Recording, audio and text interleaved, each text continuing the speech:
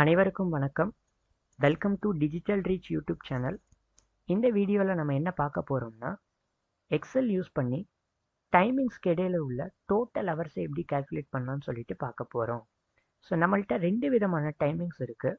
ஒன்று வந்து same date two timing, அதே மாதிரி டிஃபரெண்ட் டே different timing. So same date two timing means ஒரு டேட்னா பட் ஒரு நாளில் காலையில் மத்தியானம் அப்படின்னு ஒர்க் பண்ணியிருந்தாங்கன்னா அது ரெண்டுக்கும் இடையில உள்ள டோட்டல் ஹவர்ஸை எப்படி கால்குலேஷன் பண்ணுறோம். அதே மாதிரி டிஃபரெண்ட் டைமிங், அதாவது டிஃபரெண்ட் டேட்டில் டிஃபரெண்ட் டைமிங்காக இருக்கும்போது டோட்டல் ஹவர்ஸை எப்படி கால்குலேஷன் பண்ணணும் அப்படின்றதையும் பார்க்க போகிறோம். ஸோ இந்த செகண்ட் மெத்தடில் சின்ன ரெக்டிஃபிகேஷன் என்னன்னா, சப்போஸ் நம்ம டேட் தனியாக டைமிங் தனியாக இன் அண்ட் எக்ஸிட்க்கு தனித்தனியாக என்ட்ரி பண்ணியிருந்தோம்னா டோட்டல் ஹவர்ஸை எப்படி கால்குலேஷன் பண்ணலாம் அப்படின்னு சொல்லிட்டு இந்த வீடியோவில் பார்க்க போகிறோம். வீடியோக்குள்ளே போகிறதுக்கு முன்னாடி கண்டிப்பாக நம்ம சேனலை சப்ஸ்கிரைப் பண்ணிடுங்க. வாங்க வீடியோக்குள்ளே போகலாம். So first method same date two டைமிங்கில் இருக்கும்போது எப்படி பண்ணலான்றதை பார்க்கலாம். இது எங்கே யூஸ் ஆகும்னா, subcontractor ஒர்க்மேனுக்கு in and out calculation, அதாவது இன் அண்ட் அவுட்டோட டைமிங்ஸ் யூஸ் பண்ணி ஹவர்ஸ் கால்குலேஷன் பண்ணுவாங்க. ஸோ அந்த ஹவர்ஸ் கால்குலேஷன் மூலயமா என்ன ஆகும்னா அமௌண்ட்டை கால்குலேஷன் பண்ணுவாங்க. ஸோ அதை இந்த வீடியோவில் நம்ம பார்த்துடலாம். ஸோ ஹவர்ஸ் வந்து எப்படி கால்குலேஷன் பண்ணுறதுன்னு பார்க்குறதுக்கு முன்னாடி வெரி இம்பார்ட்டன்ட், டைமிங் நம்ம எப்படி என்ட்ரி பண்ணணுன்றது ரொம்ப அவசியம். டைம் என்ட்ரி எப்படி பண்ணலாம்? டைமிங்கில் ரெண்டு விதம் இருக்குது. ஒன்று வந்து 12 ஹவர்ஸ். ஸோ அதில் வந்து ஏஎம் பிஎம்னு மென்ஷன் ஆகிருக்கும். இன்னொன்று வந்து ரயில்வே டைமிங். ஸோ ரயில்வே டைமிங்கில் என்னென்னா ஏஎம் பிஎம் மென்ஷன் ஆகாது, டைரெக்டாக நம்ம நம்பர் மட்டும் போட்டால் போதும். ஸோ ரெண்டுமே நமக்கு இங்கே ஒர்க் அவுட் ஆகும், அதை பற்றின கவலை இல்லை. பட் நமக்கு தேவை ஃபார்முலா கரெக்டாக போட்டோம்னாலே போதும். ஸோ இங்கே வந்து டைமிங் என்ட்ரி பண்ணுறதுக்கு இன்னொரு விஷயம் என்னென்னா, நம்ம ஏஎம் பிஎம்னு மென்ஷன் பண்ணும்போது அதை ப்ராப்பராக மென்ஷன் பண்ணணும்.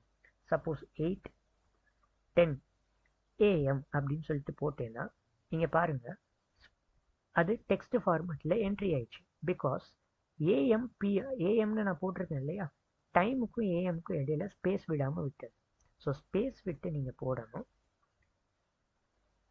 இப்போ சப்போஸ் நீங்கள் வந்து ஸ்பேஸ் விடாமல் போட்டிங்கன்னா என்ன ஆகும்னா அது டெக்ஸ்ட் ஃபார்மேட்டில் என்ட்ரி ஆகிடும். ஸோ ஸ்பேஸ் விட்டு போடணும். இதுதான் இம்பார்ட்டண்ட்டான விஷயம். ஸோ நான் 2-3 டைமிங்ஸ் இதுக்குள்ளே நான் என்ட்ரி பண்ணுறேன். அதுக்கப்புறம் இதனுடைய ஃபார்முலாஸ் என்னன்னு சொல்லிட்டு இப்போ பார்க்கலாம். ஸோ 14 ஹவர்ஸ் நான் 14 போட்டதுக்கப்புறம் டேரெக்டாக அது வந்து 2 PM மாறிடுச்சு. ஸோ இந்த மாதிரி ஃபார்மேட்டிங் சிஸ்டம் நம்ம இங்கே நம்பர்னு சொல்லிட்டு ஒரு டேப் இருக்கும். இதுக்குள்ளே நம்ம என்ன வேணால் நம்ம எடுத்துக்கலாம். கஸ்டம்ஸில் போனீங்கன்னா எந்த டைமிங் ஃபார்மேட்ஸ் வேணாலும் நம்ம எடுத்துக்கலாம்.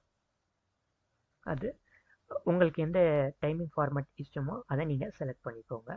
ஓகே, ஸோ 7:15 போட்டோன்னே ஆட்டோமேட்டிக்காக ஏஎம் வந்துருச்சு. பிகாஸ் எக்ஸல் ஜென்ரலாகவே நீங்கள் ஒரு வெறும் டைமிங் மட்டும் போட்டிங்கன்னா அது ஏஎம் கணக்கில் தான் எடுத்துக்கிறோம்.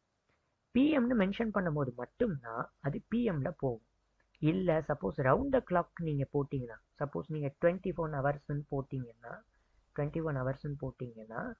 இது ரவுண்ட் த கிளாக், இது பிஎம் கணக்கில் போகும். ஸோ பிஎம் சப்போஸ் நீங்கள் வந்து 7 PM மென்ஷன் பண்ணணும்னா, இப்போ 7 o'clock இது வந்து ஈவினிங் 7 o'clock மென்ஷன் பண்ணணும்னா இந்த 7 ஸ்பேஸ் விட்டு பிஎம் அப்படின்னு சொல்லிட்டு மென்ஷன் பண்ணால் மட்டுமே இது பிஎம் கணக்கில் போகும். ஸோ இதை நம்ம இம்பார்ட்டண்ட்டாக தெரிஞ்சுக்கணும். ஸோ நான் இங்கே வந்து 7 PM அப்படின்னு சொல்லிட்டு மென்ஷன் பண்ணுறேன். ஓகே, ஸோ மார்னிங் 9 என்ன டைமிங் வேணால் எடுத்துக்கலாம். ஸோ ஜஸ்ட் நான் ஜென்ரலாக எடுத்துக்கிறேன். ஓகே, ஸோ இந்த மாதிரி நம்ம சில டைமிங்ஸ் எடுத்திருக்கோம். இதை மட்டும் நம்ம ஹைலைட் பண்ணியிருக்கோம். பிகாஸ் இதில் பாருங்கள், ஃபஸ்ட்டு பிஎம் இருக்குது, அடுத்து ஏஎம் இருக்குது. பிஎம் அப்படின்றது ஏஎம் அப்படின்னா என்னென்னா evening morning குறிக்கிறதுக்கு. But in time PM ஆகுமா, அவுட் டைம் பிஎம் ஆகும் ஏஎம் ஆகுமான்னு பார்த்தீங்கன்னா நைட் ஷிஃப்ட்ஸில் இந்த நைட் ஷிஃப்டில் இருக்கும்போது இந்த மாதிரி தான் நம்ம டைமிங்ஸ் வரும். ஸோ அப்படி இருக்கும் போதும் டோட்டல் ஹவர்ஸை கால்குலேட் பண்ண முடியுமானா கண்டிப்பாக முடியும். அதுக்கான சிம்பிள் ஃபார்முலா என்னன்றதை இப்போ பார்ப்போம். Equal bracket open MOD bracket open out time minus in time comma 1 bracket close, திரும்ப bracket க்ளோஸ், பிகாஸ் நம்ம ஒரு தடவை ஓப்பன் பண்ணோம்னா திரும்ப க்ளோஸ் பண்ணணும். ஸோ 2 bracket ஓப்பன் இருக்கு. ஸோ ரெண்டு bracket க்ளோஸ் பண்ணுறோம். Into 24 enter. ஸோ இப்போ பாருங்க, இது டைமிங் ஃபார்மேட்டில் வந்துடுது. அதாவது இந்த டைமிங் ஃபார்மேட்டில் இது வந்திருக்கு. ஸோ இதை நம்ம சேஞ்ச் பண்ணிக்கலாம். சேஞ்ச் பண்ணலைனாலும் பிரச்சனை இல்லைன்னு இல்லை, சேஞ்ச் பண்ணணும். பிகாஸ் இது வந்து டைமிங் ஃபார்மேட்டில் இருக்கு. ஸோ சேஞ்ச் பண்ணிக்கணும் நம்ம. ஸோ ஃபஸ்ட்டு இதை ட்ராக் பண்ணி எடுத்துக்கிறேன். ஓகே, ஸோ இதை ட்ராக் பண்ணி எடுத்துக்கிறேன். இதை நான் அப்படி டைமிங் ஃபார்மேட்டில் இருந்து ஜென்ரல் ஃபார்மேட்டில் சேஞ்ச் பண்ணணும்னா நமக்கு ப்ராப்பர் ஹவர்ஸ் நமக்கு கிடைச்சிருக்கு. இல்லை பாயிண்டில் இருக்குது, பாயிண்டில் இருக்கிறது நீங்கள் இப்படி 1 பாயிண்ட் அந்த மாதிரி டெசிமல்க்கு எந்த டெசிமல் வேணுமோ அந்த டெசிமல் மாதிரி நீங்கள் எடுத்துக்கலாம். ஸோ 2 டெசிமல்ஸ் வச்சுக்கோங்க. பிகாஸ் 2 டெசிமல் வைக்கும் போது அக்யூரேட்டாக கால்குலேஷன் ஆகும். இல்லைன்னா என்ன ஆகும்னா பாருங்கள், 11.8 ஹவர்ஸ் தான் வந்து 12 ஹவர்ஸ் ஆயிடுச்சு. ஸோ 11.8 ஹவர்ஸை நீங்கள் 11.75 ஹவர்ஸை நீங்கள் கால்குலேஷன் பண்ணுறது பதிலாக 8 ஹவர்ஸ். ஸோ இது எங்கே வந்து ரிஃப்ளெக்ட் ஆகும்னா அமௌண்ட்டில் போய் ரிஃப்ளெக்ட் ஆகும். ஸோ இதனால் மட்டுமே இதை நம்ம 2 டெசிமல்ஸில் வச்சுக்கிறது பெட்டர். ஓகே, ஸோ இந்த மாதிரி கால்குலேஷன் பண்ணுறப்ப மட்டும்தான் நம்ம அமௌண்ட்டை ரெகுலராக கால்குலேஷன் பண்ணுறதுக்கு ஈஸியாக இருக்கும். ஸோ இந்த ஃபார்முலா நல்லா புரிஞ்சுக்கோங்க. bracket ஓப்பன், MOD bracket திரும்ப ஓப்பன் பண்ணணும், out time minus in time comma 1 ஏன் கொடுக்குறோம் அப்படின்னு பார்த்தீங்கன்னா 1 டேட்டுக்கு கொடுக்குறனால 1 அப்படின்னு சொல்லிட்டு நம்ம இங்கே மென்ஷன் பண்ணோம். பிகாஸ் நம்மள்கிட்ட இருக்கிற சிங்கிள் டேட், 2 டைமிங்கும் சிங்கிள் டேட்டில் வருது. ஸோ அதனால் 1ன்னு கொடுக்குறோம். திரும்ப bracket க்ளோஸ் பண்ணுறோம். 2 bracket க்ளோஸ் பண்ணிவிட்டு ஸ்டார் கொடுத்துட்டு 24 மீன்ஸ் ஹவர்ஸ். நம்ம 1 டேக்கு 24 ஹவர்ஸ் மீட் பண்ணுறதுனால இன்ட்டு 24. ஸோ 24ன்னு கொடுத்துட்டு என்ட்ரு பண்ணிங்கன்னா நமக்கு எத்தனை ஹவர்ஸ் அப்படின்னு சொல்லி டோட்டல் ஹவர்ஸ், இது ரெண்டுக்கு இடையில உள்ள டோட்டல் ஹவர்ஸ் நமக்கு கிடைச்சிடும்.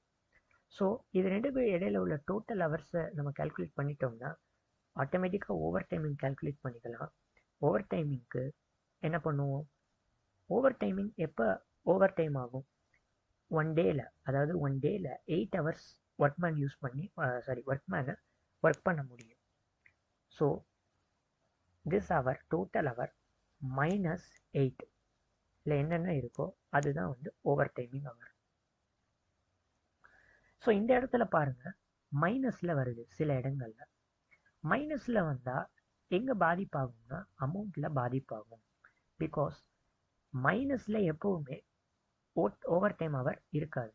ஒன்று இருந்தால் ப்ளஸில் இருக்கும், இல்லைன்னா 0ன்னு காமிக்கும். ஸோ அது நீங்கள் கொண்டு வரலாம் அப்படின்னு பார்த்தீங்கன்னா இதில் சின்ன ஒரு இன்புட் நம்ம பண்ணணும், ஃபார்முலா இன்புட் பண்ணணும். ஸோ என்ன பண்ணணும்னா if bracket open total hour minus 8 smaller than 0 then comma 0 அதர்வைஸ்க்கு பதிலாக திரும்ப கமா போட்டிருக்கேன். So comma total hour minus 8 bracket close enter. So இதை அப்படியே நான் ட்ராக் பண்ணுறேன். பாருங்கள், இங்கே மைனஸாக இருந்ததில் 0வாக மாறிடுச்சு. பிகாஸ் அவனோட ரெகுலர் ஹவர்ஸே, அவன் டோட்டல் ஹவர்ஸ் ரெகுலர் ஹவர்ஸே 8 ஹவர்ஸ்க்கு பதிலாக 5 ஹவர்ஸ் தான் 6 ஹவர்ஸ் தான் ஒர்க் பண்ணியிருக்கான். ஸோ நம்மளுக்கு ஓவர் டைம் அவனுக்கு கொடுக்க முடியாது. பட் இங்கே ஓவர் டைம் என்ன காமிக்குதுன்னா மைனஸில் காமிக்குது. விச் மீன்ஸ் 5 ஹவர்ஸ்லேருந்து 2 ஹவர் மைனஸ் பண்ணுற மாதிரி காமிக்குது. ஸோ அப்படி காமிச்சா அந்த ஓடி அமௌண்ட் வந்து என்ன ஆகும்னா ஓடி அமௌண்ட்டு இதோட சேர்ந்து கால்குலேட் ஆகி ரெகுலர் அமௌண்ட்டில் அது ரிஃப்ளெக்ட் ஆகி அது ராங் ஸ்டேட்மெண்ட் ஆகிடும். ஸோ அதை தவிர்க்கிறதுக்காக தான் நம்ம இங்கே இஃப் ஃபார்முலா நம்ம யூஸ் பண்ணி இதில் நம்ம 0வாக மாற்றிட்டோம்.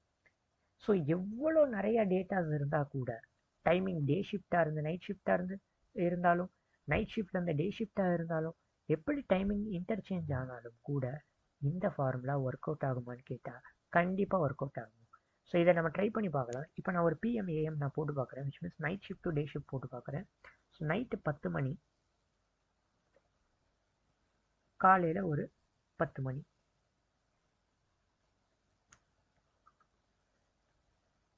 பாருங்கள், 12 ஹவர்ஸ் கரெக்டாக காமிக்குது, 4 ஹவர் ஓடி ஹவர் வருது.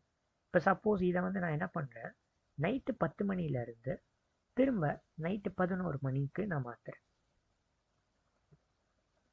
பாருங்கள் 1 hour ஆயிடுச்சு. இங்கே 0 தான் காமிக்குது. இதில் மைனஸ் வேல்யூ எதுவுமே காமிக்க மாட்டேங்குது. பிகாஸ் ஓவர் டைம் வந்து ஆக்சுவலாக ஒர்க் பண்ணதே 1 hour தான். ஸோ இதில் பாருங்கள், ஜஸ்ட் நான் இன்னொரு சேஞ்ச் பண்ணுறேன். வேறு ஏதாவது 10 மணிக்கு பதிலாக 2 மணி போடுறேன். ஸோ பாருங்கள் 4 hours 0 தான். ஸோ நீங்கள் எப்படி இன்டர்சேஞ்ச் பண்ணாலும் கூட இந்த ஃபார்முலா சேம் டோட்டல் ஹவர்ஸை மட்டும்தான் கொடுக்கும். ஸோ இந்த ஃபார்முலா தான் இங்கே இம்பார்ட்டன்ட். இதை மட்டும் நீங்கள் நல்லா ஞாபகம் வச்சுக்கோங்க. ஓகே, ஸோ அமௌண்ட் நம்ம ஆல்ரெடி கால்குலேட் பண்ணிடலாம். Because total hour into regular hour rate. இந்த செல்லை நம்ம வந்து லாக் பண்ணிடலாம். ஸோ நமக்கு டோட்டல் அமௌண்ட் கிடைச்சிடும். ஸோ இந்த டோட்டல் ஹவர்ஸை நம்ம ஆட் பண்ணாலும் கூட நம்மளால் ஆட் பண்ண முடியும். ஆட் பண்ணாலும் சேம் அதாக தான் கிடைக்க போகுது. ஸோ ப்ராப்ளம் வராது. ஸோ இந்த ஃபார்முலா யூஸ் பண்ணோம்னா எரர்ஸை கம்மி பண்ணுறதுக்கு முடியும். ஓடி அமௌண்ட் சேம், ஓடி over time into over time amount rate. Over time ரேட்டை வந்து லாக் பண்ணுறோம். So that over time amount minus ஆகாமல் ஜீரோவில் இருக்கிறது ஜீரோவாகவே காமிக்குது. சப்போஸ் இங்கே நான் வந்து இந்த ஃபார்முலாஸ் யூஸ் பண்ணலைன்னா இங்கே ஓவர் டைம் அமௌண்ட் என்ன ஆகும்னா மைனஸில் காமிக்கும். ஸோ இதை ரெண்டையும் நம்ம ஆட் பண்ணும்போது என்ன ஆகும்னா அமௌண்ட்டு கம்மியாயிடும். ஸோ அதை தவிர்க்கறதுக்காக தான் ஓவர் டைமில் நம்ம என்ன பண்ணுறோம்னா இஃப் ஃபார்முலா யூஸ் பண்ணி ஒரு லாஜிக்கை வந்து இதில் இன்புட் பண்ணியிருக்கோம். ஸோ தட் நமக்கு ப்ராப்பரான டைமிங் கிடைக்கும், அமௌண்ட் கிடைக்கும்னு சொல்லிட்டு. ஓகே, ஸோ இந்த மெத்தட் எல்லாருக்கும் புரிஞ்சிருக்கும்னு நினைக்கிறேன். வாங்க நெக்ஸ்ட் மெத்தட் நம்ம போகலாம். ஓகே, இந்த next method very simple method. இதில் இந்த டைமிங் ஃபார்மேட்டை பார்த்துட்டு நம்ம பயப்படுத்த வேண்டிய அவசியம் இல்லை. இதில் ஜஸ்ட் நம்ம என்ன பண்ண போகிறோம்னா equal bracket open out time minus in time bracket close into 24.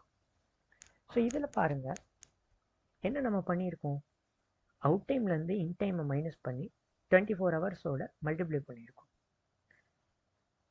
ஏன் அப்படி பண்ணோம்? இப்போ 24 நான் எடுத்துறேன், 2ன்னு காமிக்குது.